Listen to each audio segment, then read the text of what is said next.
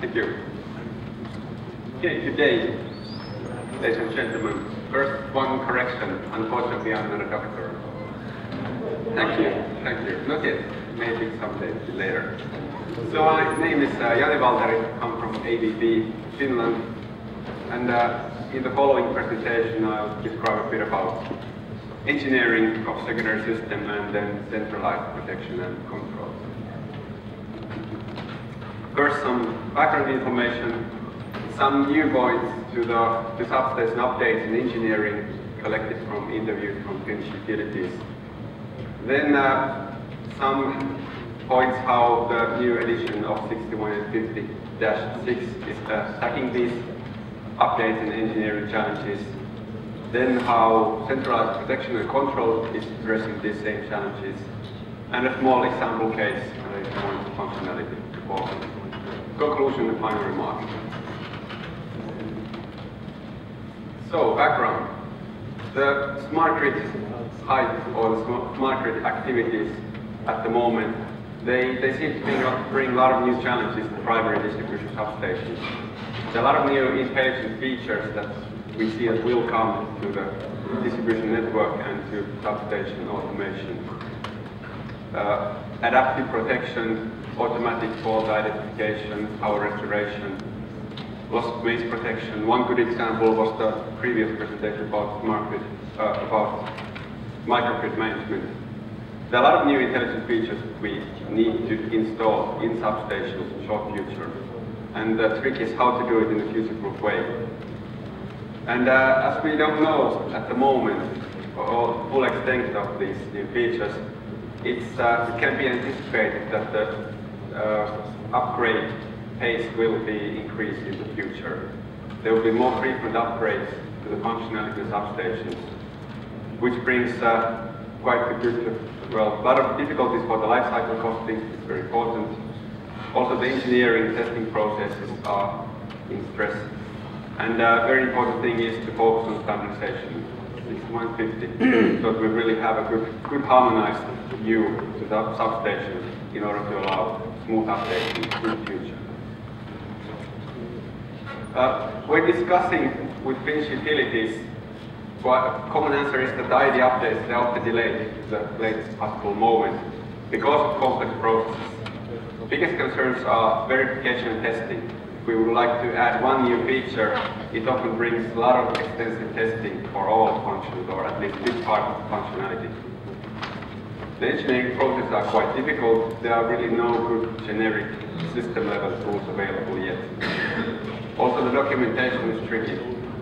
For example, goose signal mapping, how to really document and maintain the list of goose mapping properly, that is not yet achieved. We've heard some discussions about it also during this PAC World Conference. But these updates would often be beneficial. So only about 1% of total asset value of distribution networks, which is in protective relaying. And it has a big impact on the reliability, and from that point of view also the profit that can be acquired from the network. The regulation rules in many countries, also in Finland, are really putting a lot of emphasis on power quality. And updates which would provide, for example, faster fault location, more selective operation, less unwanted tripping, that could actually pay itself quite soon. So investing on relaying, it's a good possibility to get a lot of profit with quite small investments, but it's often not done because of complexities in the process. The new edition of 6150-6 is trying to attack these challenges by clarifying the engineering process in more detail. There are now more clear roles for different engineering tools, ID configurator and the system configurator. And then also new SCL file type, IID, instantiated IED description, which is really IED specific. It doesn't have goose engineering or any other system level aspects. So it's a good way to update a single IED without affecting system level configuration. So what these changes imply? Of course, more interoperability is needed. It's not enough if IEDs from different vendors can discuss or communicate with each other via GUIs if they don't really understand the functionality in the other IED. It's also been mentioned in the presentations earlier. We really need to understand the functionality. And also engineering processes, they need to be harmonized, more common, so that this constant update can be really done efficiently. Another thing that it implies is that vendor-specific solutions in the system level should be avoided as well as possible. If there's some new application, advanced functionality, which would require some certain logical nodes, some certain functionality in each and every IED substation, it doesn't really support this modular view of substations. It would require more system-level engineering and a lot of testing. It's better to try to encapsulate it within one device, one logical device, where you can update, maintain it with, for example, these IID files without needing to change or to review the system-level configuration. Then how to do it in practice? There are at least 3 main views how to organize the architecture for the secondary systems.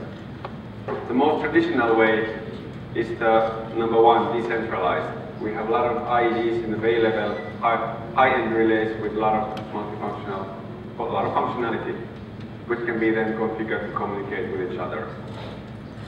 Then another view, which is also promoted by some vendors and also research papers, is to have everything centralized. You only have merging units in bay level, and all the processing is done in one single place in the central unit. But then there's a third possibility, what we believe is the best. It's having kind of a combined or a hybrid version where you do have bay-level functionality, but with reduced functionality, more a low-end type of solution where you have basic primary protection on bay level, but in addition, merging in functionality, delivering the data station level, and also having centralized protection and control.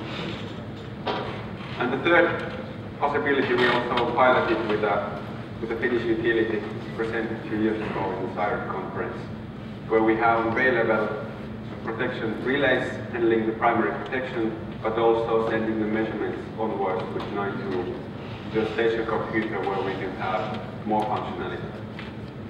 Not replacing the bay-level functionality, but completing it. So what do we achieve with this kind of setup?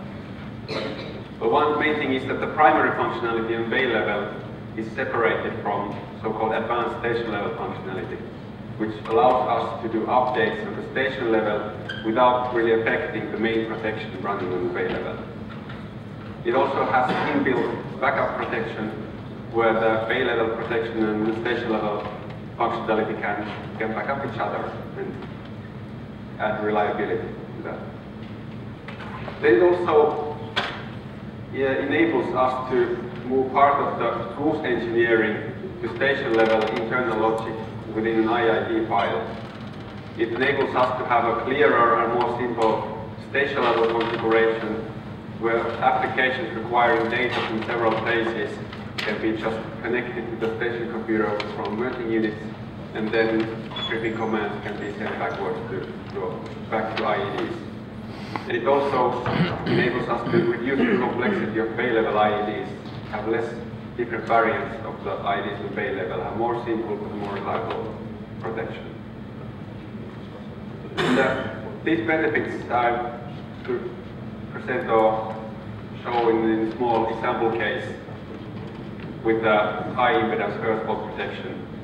In these, there are boxes which are in below represent the bay level functionality and up is station level functionality. They are not just two functions. This petal corresponds to so-called advanced functionality, or high impedance earth fault, and then the PTOC corresponds to basic primary functionality, normal overcurrent protection. They are just example functions, of course, there are many others. And in this example, everything is in the bay level on a high-end IED.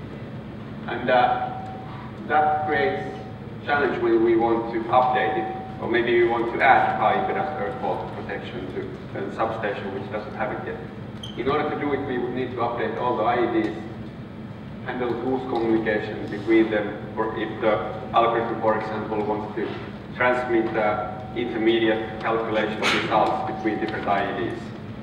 We really need to have good system level system configuration update also for enabling functionality.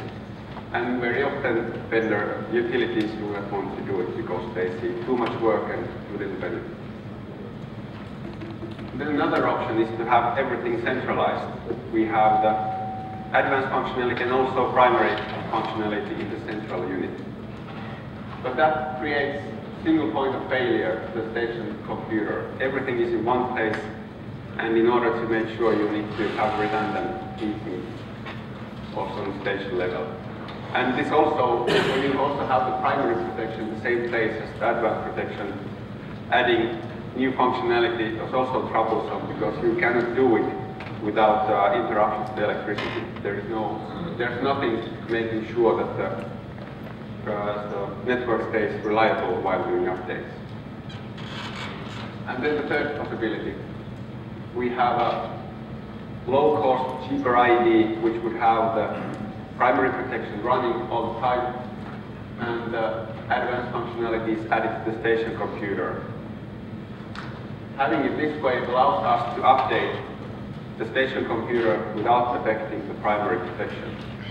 And one thing I want to point out is also that the primary protection here, instead of having it on station level, if we have it on the bay level, it's one step closer to the process and also one more step more reliable if we compare it to that case where everything is in the station computer.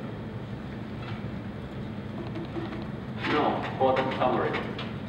So the functionality life cycle, it seems to get shorter. There are a lot of new features, a lot of new requirements which we need to address.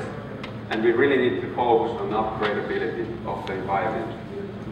There was a good presentation yesterday about engineering tools, how we need to have more intelligence in the engineering tools so that we can automate bigger parts of the engineering.